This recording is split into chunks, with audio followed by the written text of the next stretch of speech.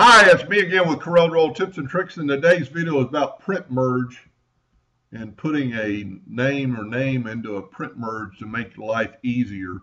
I have avoided print merge for years.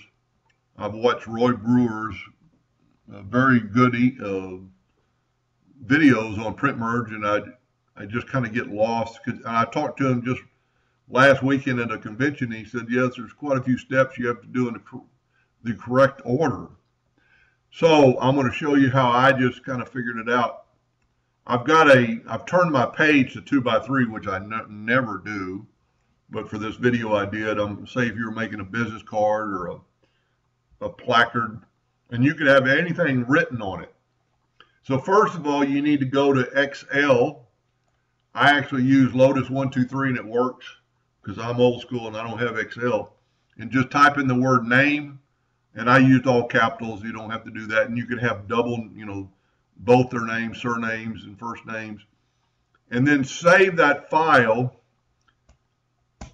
as a CSV file, comma separated value. I just called it print merge and I saved it. Then I brought it over to my laser computer, or at least the computer I do the videos on, so I imported it. So I'm going to go to File, Print Merge, Create Load Print Merge. Import a text from a file, next. Then it's going to ask you for that file. We're going to type in PM for Print Merge, and there is the CSV file. And then hit Next. And then we're not going to go into the numerals like we did the other day, but we're going to type in the word name. And we're going to hit Next. And there's our names. Then we're going to hit Next and Finish. Then it's going to pop up and it's going to insert print merge field. And you get this right here. We're going to hit P and put it in the center of the page, but we're also going to have to check center. So all the names will be centered. Then we're going to go and perform print merge. Takes just a second, but as you can see it, and I've actually got my laser size bed on this. I needed to change my layout because I've got my file right there. But as you can see, let me zoom in here, if it'll let me. Let me back out of this and zoom in. Let me get this out of the way. Let me just get both these out of the way. And let's perform print merge now.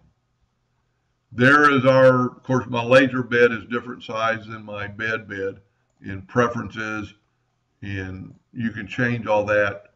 But let me see if I can't zoom in here a little bit. Hopefully you'll be able to see this. Let me X out of this again.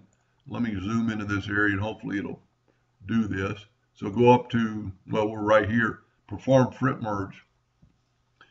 Well, I didn't really make it any bigger. But as you can see, this is page 1. Page 2 is Bill. Page 3 is Doug. 4 is Steve. And 5 is Greg.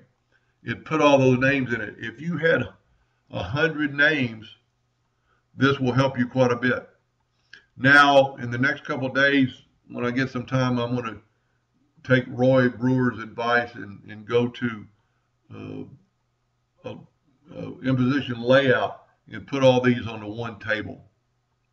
But I hope that helped a little bit. You just got to go in those orders, and it's really pretty easy. And you can change the font. You don't have to be stuck. Whoop. What did I do wrong?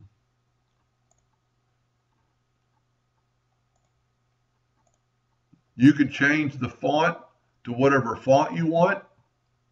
We're going to make it black list. You can change it to Times New Romans.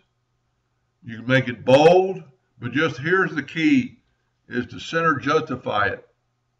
So all the names will be in the center because you put it in the center of the page if that's where you want it.